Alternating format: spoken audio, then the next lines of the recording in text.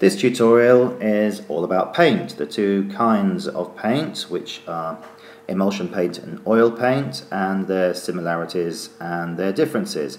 It also covers colloids, which are special kinds of mixtures which are used in paint, amongst other things.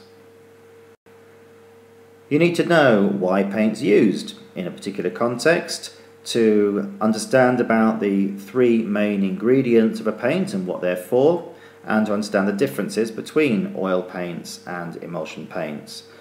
Also, you must understand the meaning of the term colloid, a special kind of mixture. So first, colloids. Now, colloids are special kinds of mixtures. They're mixtures where the particles of one substance are mixed and dispersed within the particles of another, but they don't actually dissolve. However, the particles, being so small, never separate out and they're dispersed all the way through the liquid. An example of a colloid is milk. Milk contains tiny, tiny droplets of an oil, which is butterfat, which is mixed in with all the particles of the other liquid, which is water, but they're not dissolved. However, they don't separate out because they're scattered and dispersed so finely within the water that they're too small to settle out. Similarly, paint consists of colloids, tiny particles of substances which are dispersed throughout the liquid and don't separate out. Paint's used for all sorts of things, but generally it's to protect a surface. For example, if you have a crumbling wall or a metal that might corrode or rust, if it's left outside, then often we use paint to protect it. So we might paint, for example, a fence to make sure that it doesn't corrode. We also paint things to make them look more attractive, for example, our front doors or our bedroom walls.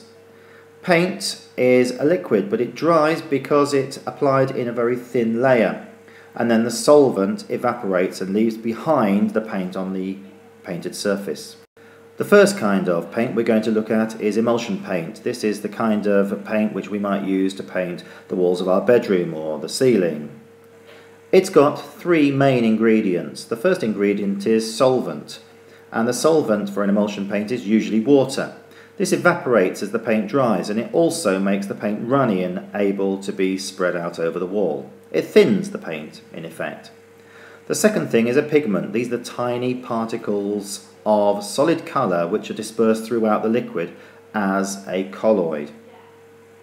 Finally, we have a binding medium, and this is another substance dispersed in the paint as a colloid. For example, in most emulsion paints this is called vinyl acetate or PVA monomer. And as the paint dries, it forms a polymer, a hard-wearing coating. And this sticks the pigment in a layer to the wall and stops it washing off.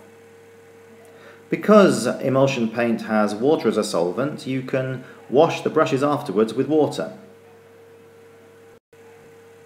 Oil paint has different uses. Oil paint tends to be used for example, painting skirting boards or doors, garage doors, outside doors. It's a much more robust kind of paint and often very glossy. An oil paint has the same three main ingredients. It has a solvent.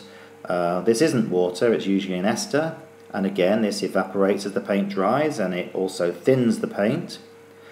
There's a pigment, which is tiny solid particles of colour dispersed as a colloid, and then a binding medium, which again holds the pigment to the wall once the paint has dried.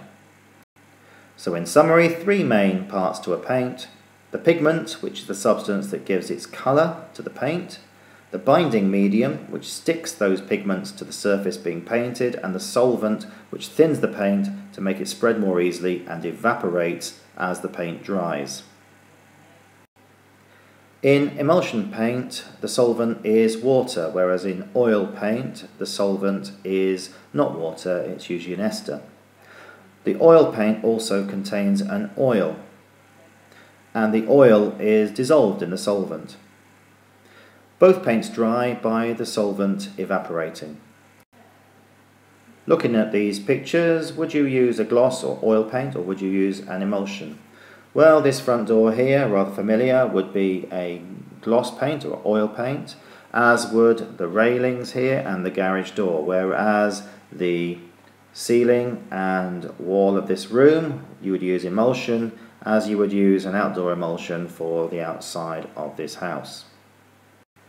This question is about paints. Look at the table. It shows the 3 materials used to make paint. It also shows their jobs, and complete the table.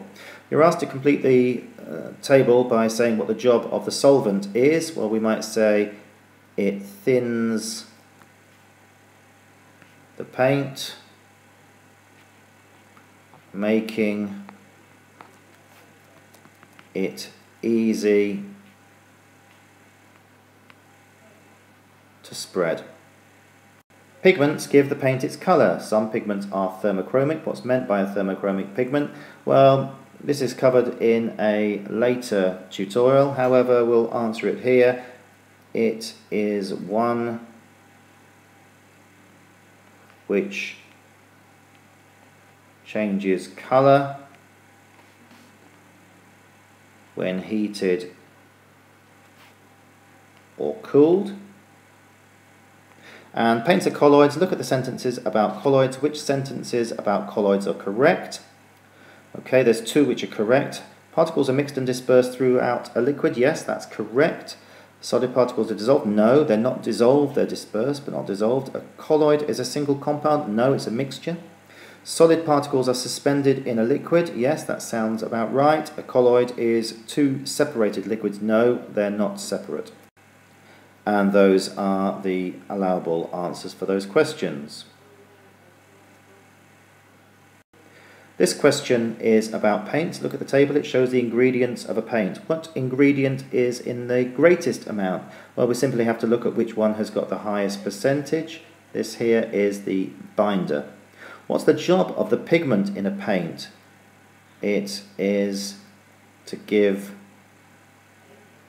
it colour. And finally, what's the job of the solvent in a paint? We might say it thins the paint. Draw a straight line to join each type of paint to its best description. You should only draw 3 straight lines. The type of paint then, oil paint. Right here then, it looks like it's a pigment which is dispersed in oil.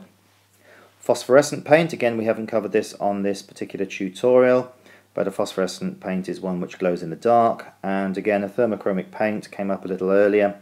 We haven't covered it in this tutorial. It's a paint that changes colour when it's heated. And finally, those are the allowable answers for each of those questions that we've covered. Do wind back and have another look at those questions should you wish.